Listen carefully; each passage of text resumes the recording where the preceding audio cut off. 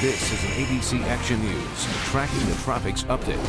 Sponsored by Collis Roofing, the trustworthy roofer of Tampa Bay. How you doing, everybody? I'm Chief Meteorologist Denis Phillips. Here's the latest on the tropics. Dorian, obviously the major player right now.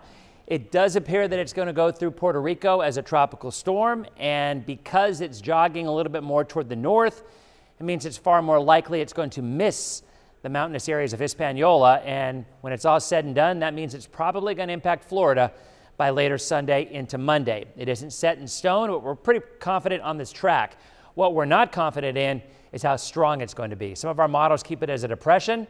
Some bring it as high as a Category 2 hurricane. It all depends right here in the Bahamas. When the shear is low, the water temperature is high, and the drier air is going away. So there's definitely something that needs to be watched closely as this gets closer to the east side of Florida and eventually cuts across, meaning our area can see some heavy rain, some squally weather on Sunday, Sunday night, and into Monday.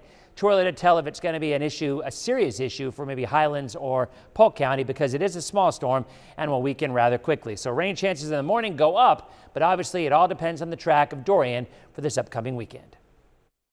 We won't promise you a free roof, and we have no interest in fake storm claims.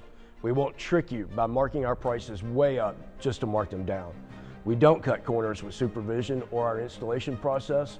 At Collis Roofing, you can count on a free, no-nonsense estimate at fair price for exceptional workmanship with on-site supervision and the highest quality product. We invite you to experience the Collis Roofing difference today. Stop in, give us a call, or visit us at collisroofing.com.